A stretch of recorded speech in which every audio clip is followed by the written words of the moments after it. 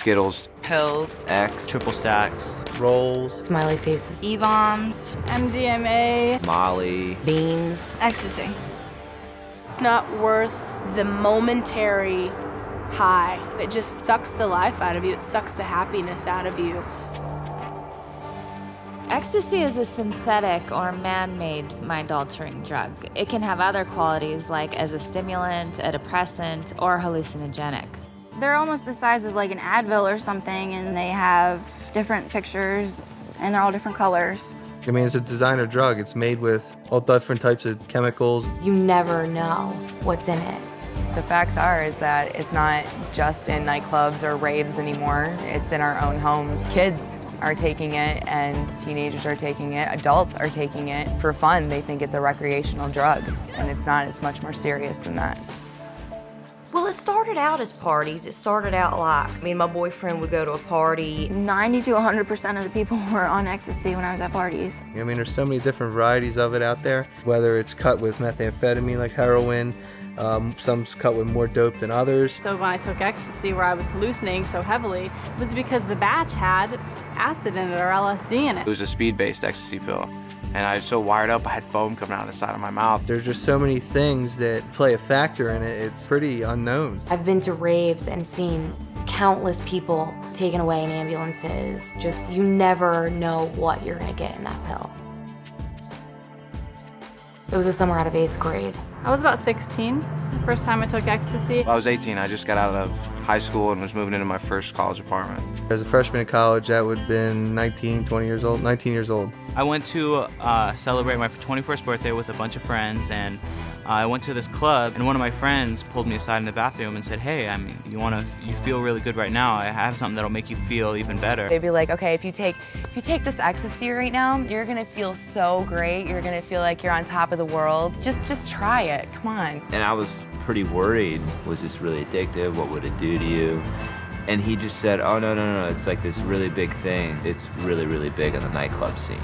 And it's not that bad. It's not like you get addicted to it or anything. It had a little dolphin stamp on it, and well, I thought, okay, this can't be bad. I mean, one small little pill, no big deal. So me and a bunch of my girlfriends took it, and we were partying all night long, but then the next morning I didn't realize what it had done to me because I was so depressed. It just sucked like all the happiness out of me.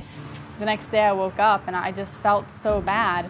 The first thing I thought was, you know what, like, I can't wait to take more X because I just don't want to feel like this. And, you know, for the next few days after I took it, I felt like crap. The next time you take it, it's like you have to take 4 to 5 pills. But when you come down, all you want is to go back up again because you just hit that depression. And next thing you know, you're like taking 9 to 10 pills, not even getting close to that first time. Just stuck in your head, what, I'm such a loser, I'm this, I'm that, you know what I mean? And I'll never do this drug again, and then half an hour to an hour later, you're doing it again because it's the only thing that makes you feel better. And so it pretty much was like a revolving door, just like trying to get happy, then getting sad, then happy, then sad, and just kept getting worse and worse. So you're almost scared to come down from it because you don't know what's going to happen when you come down. Because you're so depressed, you feel so bad, your body feels so terrible. You can't sleep, you can't eat, you're like extremely hot and sweating.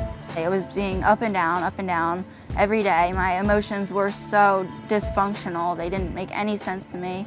I didn't know what was going on with my body. I felt like a different person. I felt, you know, I wasn't okay with myself. I felt like a different guy when I was on it. It just really warps the brain, and I think it changes a person's personality. And unfortunately, it's been heavily promoted. It's okay, it's a party drug, it's a love drug, and really it's a dangerous drug. Take it to a nightclub and you'll go and you'll dance and you're not worried about, you know, going and getting water or whether or not your heart's about to explode, it's pumping so fast. The whole time I was high on ecstasy, I'd be clenching my jaw. You literally just want to go bite down and clench your teeth the whole time. You can overdose, you can overheat your body, you can dehydrate your body and pass out. It's just like this urge to go, go, go. I would dance until I couldn't, until I was blacked out. I actually have witnessed more than once somebody dying from the first time of taking ecstasy. It made me somebody who I wasn't. I mean, I was fulfilling my addiction. whether it's through running prostitution rings, gambling rings, selling drugs to kids. I drove on Ecstasy a couple times. I had no idea what was really going on. I know I would see a stop sign or a stoplight and I'd be like, wow, that's really, really red. I didn't make the connection, well, it's a red light. I think I should stop my car now.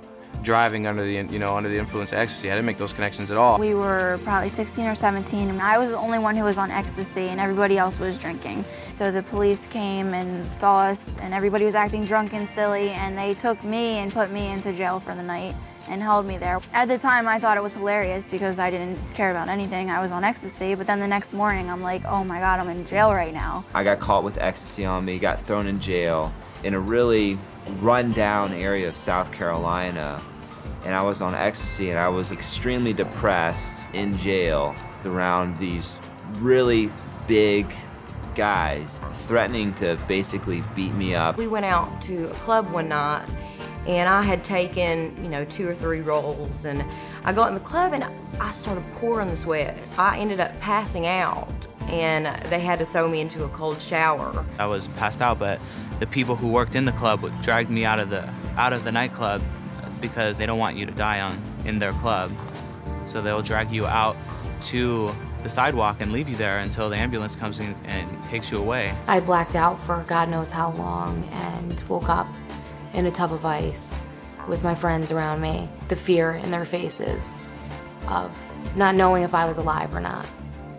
And the craziest part about it is, in a situation like that, because drugs are involved, you don't know whether to call an ambulance or what to do because you have the fear of getting in trouble for it too.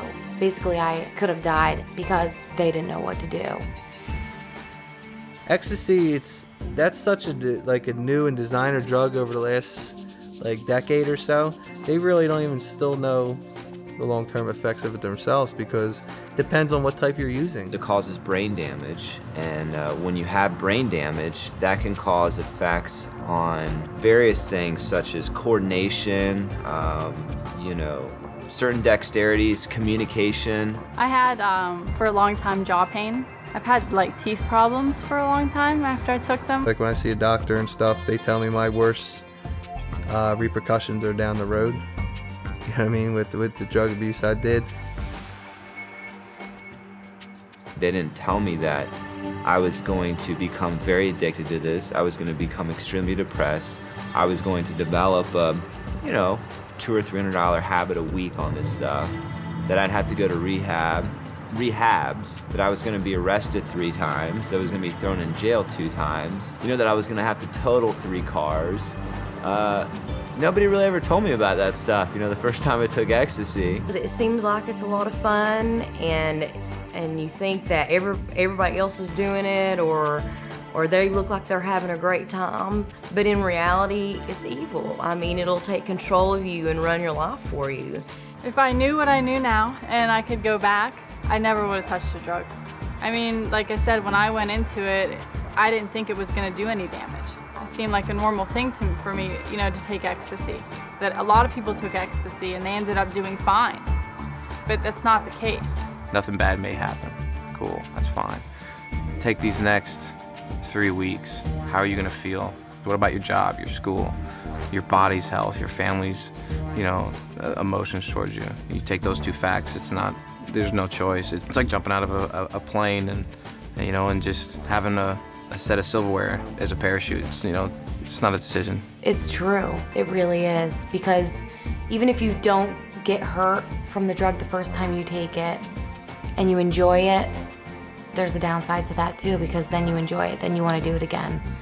And once you do it again, it's the start of your own destruction.